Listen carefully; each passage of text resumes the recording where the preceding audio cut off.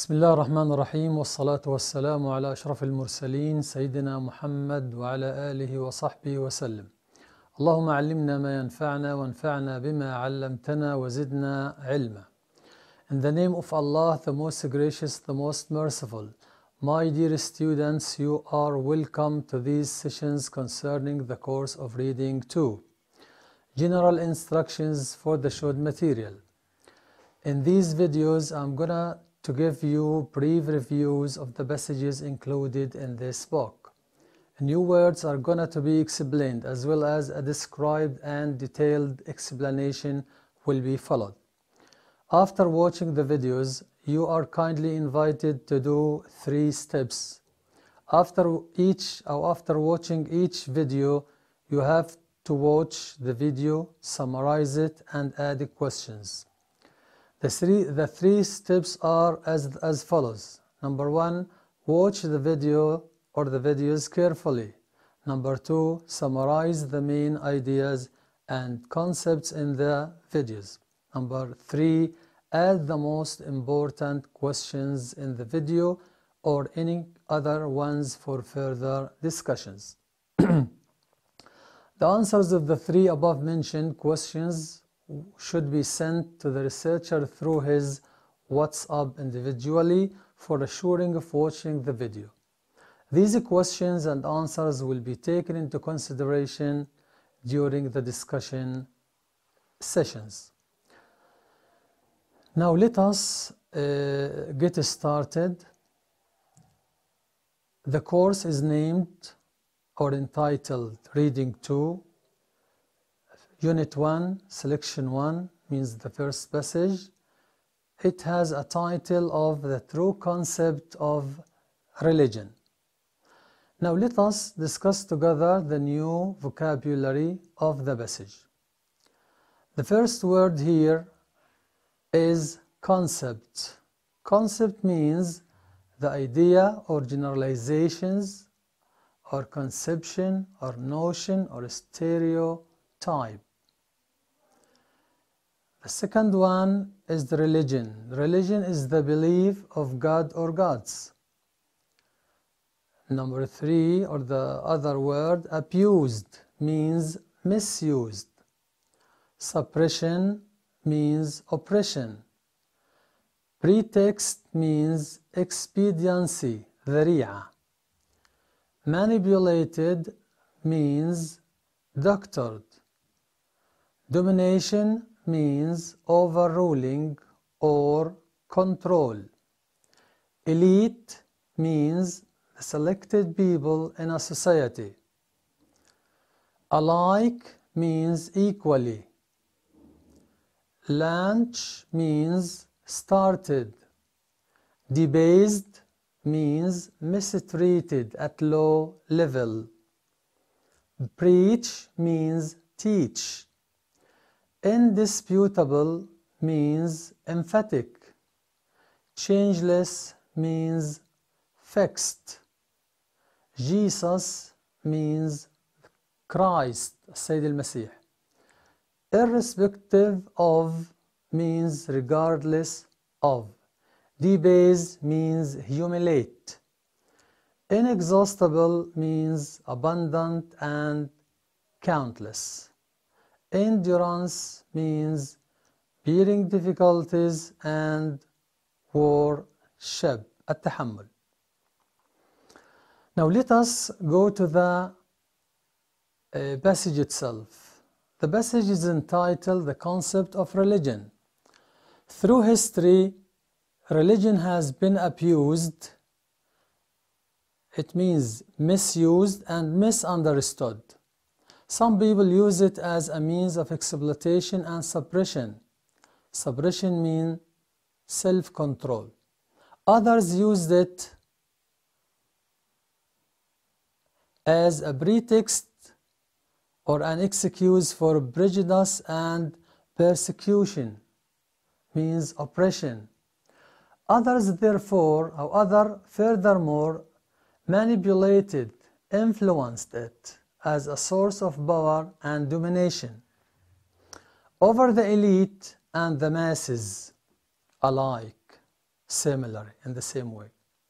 In the name of religion, unjustifiable wars have been launched. Freedom of thoughts has been oppressed.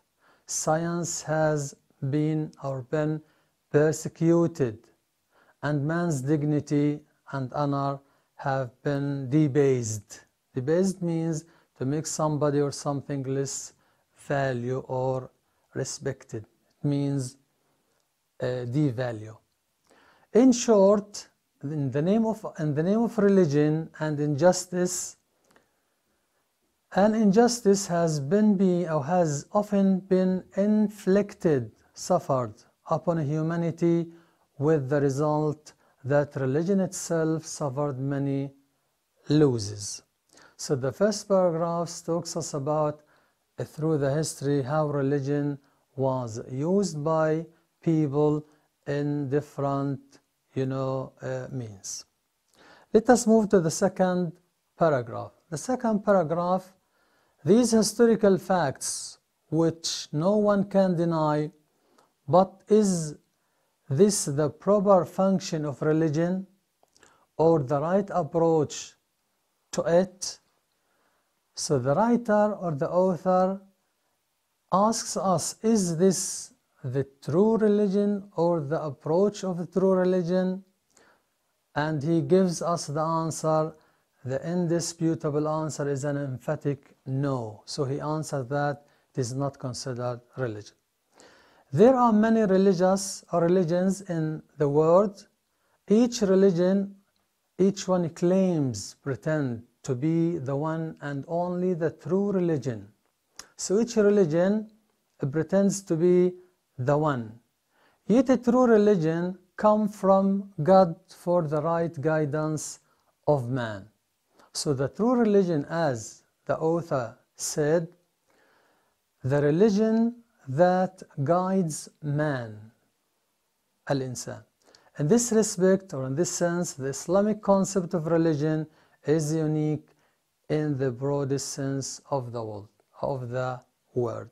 So Islam is considered as one of the most respectful religions among other religions.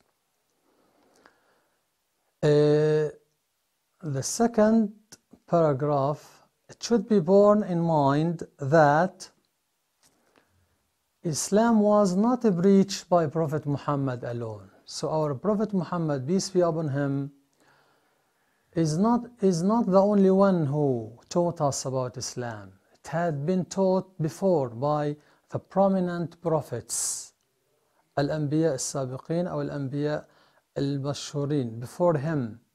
The true followers of Ibrahim alayhi salam, Moses, Musa alayhi salam, and Jesus wal-Masih. The Holy Quran asserts. The Holy Quran asserts this fact. Have all been Muslims. أنهم كانوا أنبياء, كانوا مسلمين. It is this sense that Islam has been and will continue to be the true universal religion of God.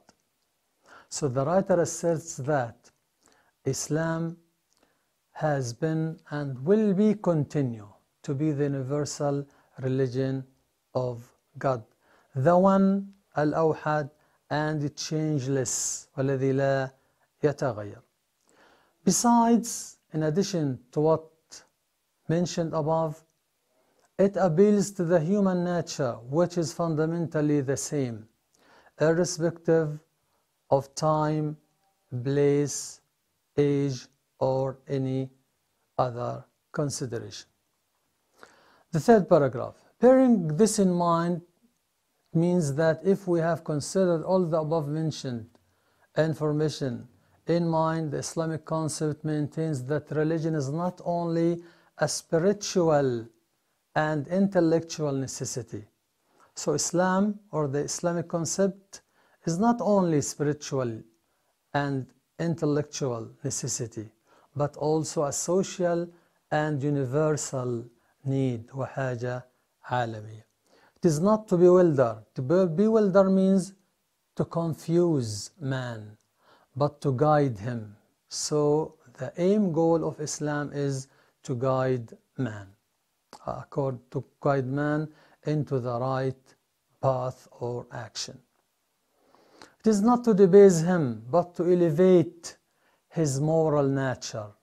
So Islam elevates, raises the man's moral nature, okay?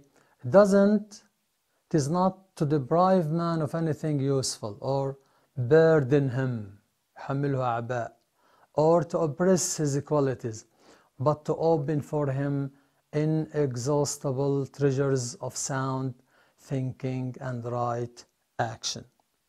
It is not to confine him to narrow limits into wider horizons of truth and goodness, al-khair. In other words, true religion is to reconcile man with his creator, with himself and with the universe, means the globe or the world.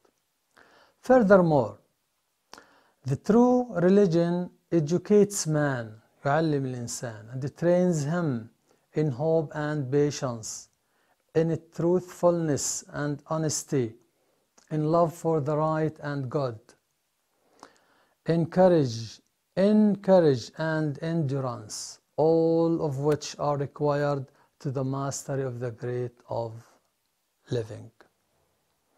In addition, true religion secures man, يؤمن الإنسان, against fears and spiritual losses. Moreover, it assures him of God's aid and unbreakable alliance. Alliance means coalition, دعم. Provides him with peace and security and gives his life a purpose and meaning. So Islam is very, very great. Paragraph number 5. That is what a true religion can do for humanity. Any religion which falls short of these objectives is not Islam. So the writer asserts that without achieving the above-mentioned benefits or objectives, it is not Islam. Or rather, it is not religion at all. ليس دينا. Consequently, any man who fails to draw these benefits from religion is not religious or God-minded. So any man who does not benefit from, the religion, the Islam itself, is not considered a religious man, dini. Okay? This is the end of the first passage, which entitled The True Concept of Religion. Until we meet again, see you next time and goodbye.